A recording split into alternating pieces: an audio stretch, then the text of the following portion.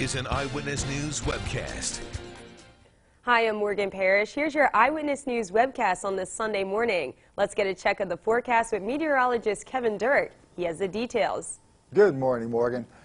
Had a little bit of light snow last night, so some folks could have even gotten 2 inches of snow. Most of it was just a covering. Just be careful on the roads because you might see some slick spots as you get up in those higher elevations.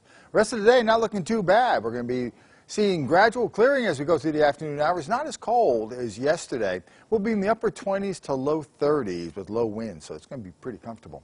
Overnight tonight, now it's going to get cold, 14 for a low with partly cloudy skies. And looking out over the next 7 days, got a pretty nice stretch ahead of us.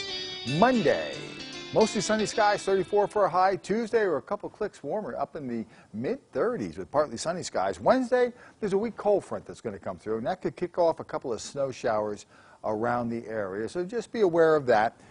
38 for a high on Wednesday. Thursday, we're going to be back into a mix of sun and clouds, but a little cooler, 30 degrees for Thursday. And then Friday and Saturday, we're watching systems come into our area once again. Now, right now, it looks like maybe a mix or snow showers on Friday, and then a mix or snow showers on Saturday. But there is a pool of really cold air that's waiting to come down out of Canada, Morgan. So we got to watch that for the end of the week. But for today, not looking too bad. Thanks, Kevin. Hundreds of people embraced the cold for a first ever winter wonderland of events in Schuylkill County. The inaugural Pottsville Winterfest kicked off yesterday in conjunction with the Greater Pottsville Winter Carnival. The crowd enjoyed local crafts, food, and beverages, and even a make-your-own snowman contest. It gave everyone a chance to get outdoors and help beat the winter blues.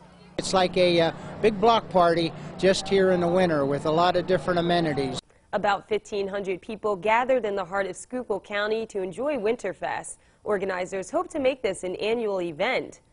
The Scranton-Wilkes-Barre Rail Riders are still 3 months from starting another baseball season, but they're already trying to field a team of seasonal workers. The Rail Riders hosted a job fair yesterday at PNC Field. They're looking for a variety of game day employees, from grounds crew, ushers, and parking attendants, to bat boys and girls, pinstripe patrol, promotions crew, and team mascot performers. The job fair gives applicants a chance to land a position for 70 home games and additional events. There is no shortage of cold for the return of Northeastern Pennsylvania's favorite winter foot race series. Hundreds of runners bundled up yesterday for the annual Shiver by the River in Scranton. The annual race has been going on for nearly a decade, and this year it served a dual purpose. Well, initially I had signed up already, but when I found out it was a fundraiser for the proceeds for a local businessman and community member, I thought it was amazing. I thought it was great, and the turnout was amazing. This year's race is a fundraiser for local community member Brian Craig, barber at Loyalty Barbershop and Shave Parlor of Scranton. He's currently facing hefty medical expenses.